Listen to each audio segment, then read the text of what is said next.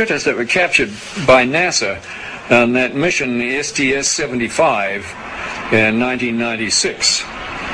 In all my considerable experience of the entire UFO scenario, I have never seen and never expected to see footage like that. And least of all did I expect to see it on film that, or tape that had been exposed by the government in a NASA mission. The shuttle Columbia in this mission was equipped with a very sophisticated and expensive ultraviolet camera. It was sensitive to the near ultraviolet. And when they were up at 300 miles above the atmosphere, they launched from the Columbia a small satellite with a tether. Not long after it was launched from the Columbia, the tether broke. We'll record steadily the whole break and coil back to the tether. Copy, Claude. We go. Again, this is a view of the satellite. Well, if it had to break, it did it in the right place. And you see on this astonishing film, you see the satellite go drifting far astern of this orbiting Columbia. The tether, which is 12 miles long, straightens out into a long white line, which you can see as plainly as could be. Columbia and the satellite now 77 nautical miles apart. Now, while this is all going on, a whole covey of UFOs, perhaps 36 of them, manifest to this ultraviolet camera, and they begin moving around, circulating, looking for all the world like something in an aquarium tank. The satellite, again, just moving into sunrise. Now, Houston, of course, down on the ground, is getting this feed from the Columbia, and they ask the astronauts in the shuttle, what can they see? What is it they can see? Guys getting the image? Franklin, we see a long line, a couple of star-like things, and a lot of things swimming in the foreground. Can you describe what you're seeing?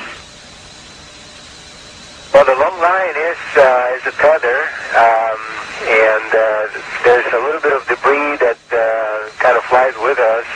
It is like a brilliant white bar. It looks like a neon sign, and it's 12 miles long. Now, what this does is give you a sort of cosmic ruler by which you can get an idea and an estimate of the diameter of the UFOs that are flitting around down there. Now, when you see them go behind the tether, that means that you can use that tether like a ruler to measure their diameter. And those things that are down there going behind the tether are between 2 and 3 nautical miles in diameter. One of the things you see over and over again is you see UFOs materialize into the ultraviolet while you watch. You see them come from out of nowhere to the point where they are returning a response to the camera. You also see them dematerialize while you have them under observation.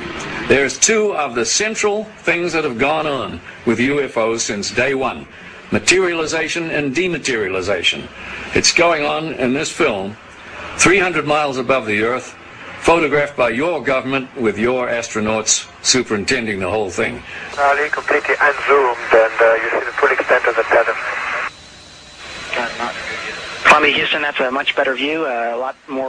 But I realized at this point that it's very secret, that it was kept secret, because I asked him, what are you going to do with this piece of information? And he said, we always airbrush these out before we sell them to the public.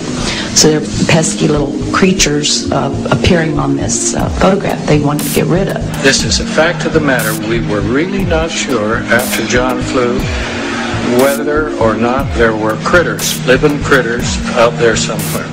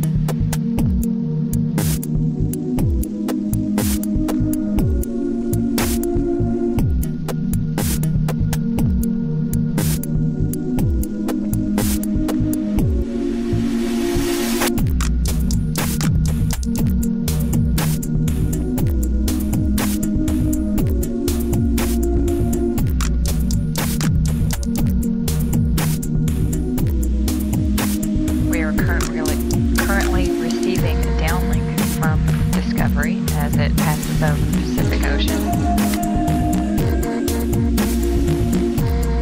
Once again, the Cirrus is part of AFP 675.